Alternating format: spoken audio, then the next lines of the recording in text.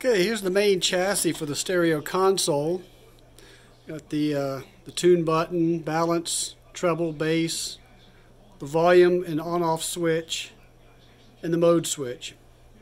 But the hard part was getting the dial to read right when the solid state modern receiver tuned to a particular frequency. So I solved that by using a stepper motor with a linear actuator on it, and then I moved the dial with the linear actuator. And the way I've got it programmed, I can either manually tune to a particular frequency,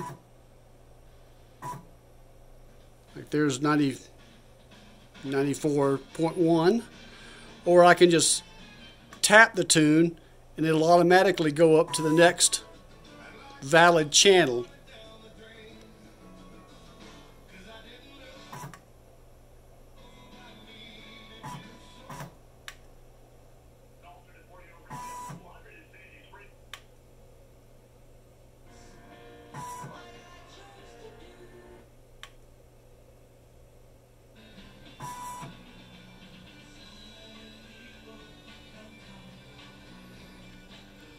And if I press it a little longer, it'll go down in frequency. One valid channel.